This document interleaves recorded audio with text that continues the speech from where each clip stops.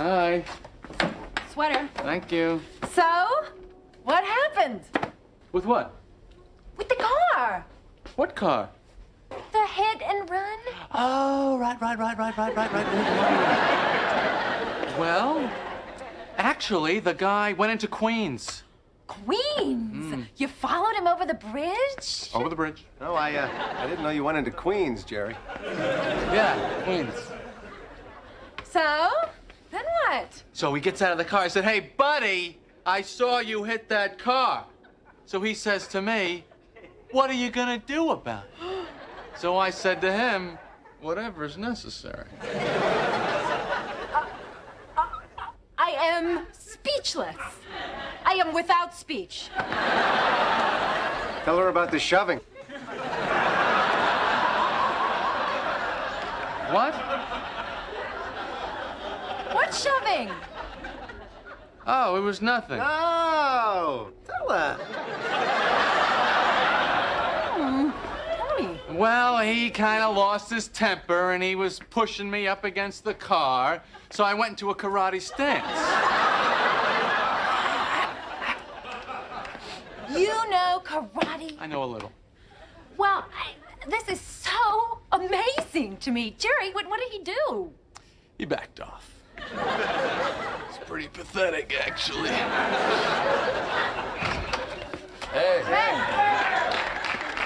Did you tell Kramer? Ah, man. What? Tell me. Jerry saw this guy smash into a car and he followed him. Good for you. What kind of a sick lowlife would do a thing like that? You know those people? You know they're mentally disturbed.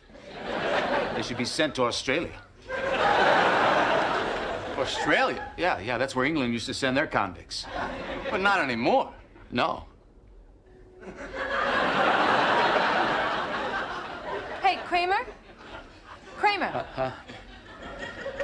What happened to you right here? Yeah, I don't know. You know, I was watching entertainment tonight. And suddenly, I got dizzy. And the next thing I know, I hit my head on the coffee table. Well, that is strange. Yeah, it's a bit. All right.